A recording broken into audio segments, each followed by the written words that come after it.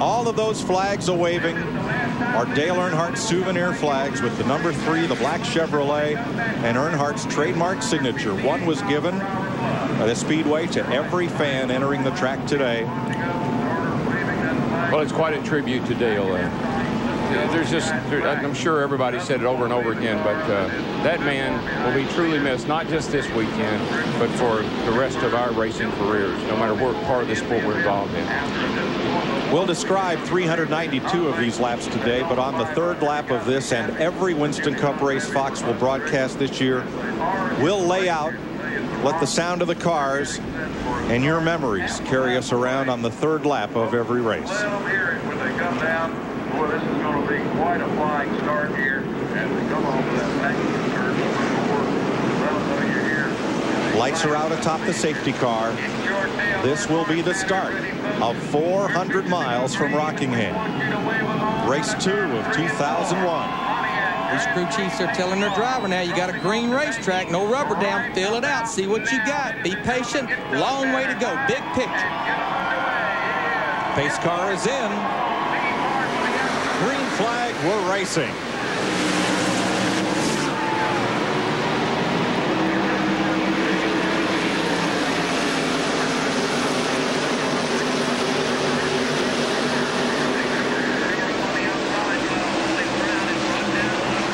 Steve Park dropped right in single file, but Tony Stewart challenged Ricky Rudd and moves up to 3rd. Oh, we got trouble already. 3 cars, 4 cars. It's Dale Jr. Earnhardt Jr. with Jimmy Spencer, Kenny Wallace, and Mike Wallace. And it is Earnhardt Jr.'s car who comes to rest against the outside wall at turn 4. This cannot be happening to that young man.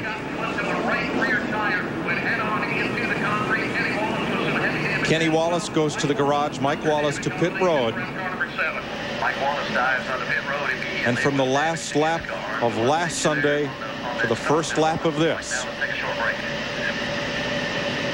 He seems to be composed, though, Mike. He's talking to his crew, and I'm sure he's trying to assess the damage. And what do they want him to do? They can probably actually see the car better than he can. From what we can see, he can climb out. It's pretty serious, yeah.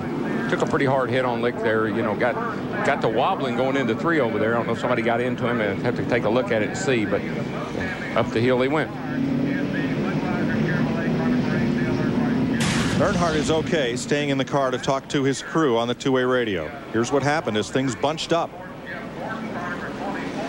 I can't tell until we look at it one more time, but Hornaday might have got into the back of Junior, and of course all these other guys didn't have any place to go. Here comes Hornaday. Let's see what happens here. He's coming down the back. It's Junior right in front of him. I'm sure everybody's being real cautious, Oh, yeah. Come on. Of all things. Everybody trying to tiptoe into that corner. Yeah. Of course, Kenny Wallace there in the white car, just nowhere to go. These guys are all just caught up in it and can't nowhere to go. They're bunched up on the start here, and poor Kenny Wallace searching for a sponsor. And here's Junior and go outside.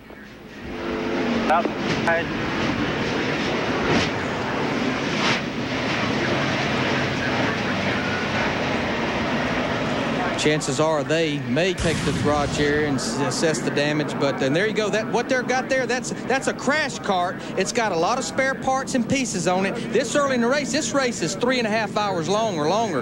They get back there, they can change a lot of things on that car, get it back out there. Let's remember Dale Earnhardt Jr. is second in the points coming in this event, still early, so they need to run as many laps as they can to get as many Winston Cup points as they can. So they'll get in there and try to fix this thing. 95.7, which is WKML FM Fayetteville, or 94.7 WQDR FM out of Raleigh, bringing you the broadcast here today from the North Carolina Speedway. And MRN always doing an excellent job with very fine reporters up and down pit road, in the garage area, and down around the infield care center where they check on the drivers regularly. Up in turn number 3 now, the track maintenance crew continuing to work on Dale Earnhardt's car. We're under caution for the first time here today.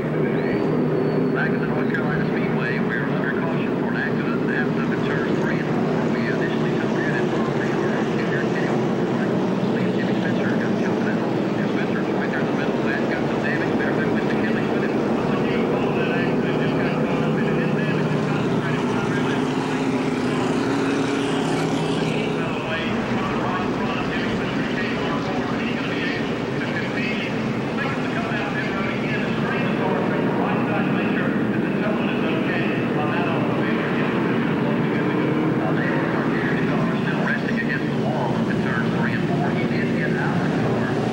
chance to honor Dale Earnhardt with a silent lap 3. Proved all too silent with the crash at lap 1. There's Dale Earnhardt Jr.'s car, and we all so hoped that young man could turn his focus and attention and have a clean race today. Yeah, and you know what? Every driver in those cars that are going by, looking up at that car against the wall, I bet a tear come in their eyes.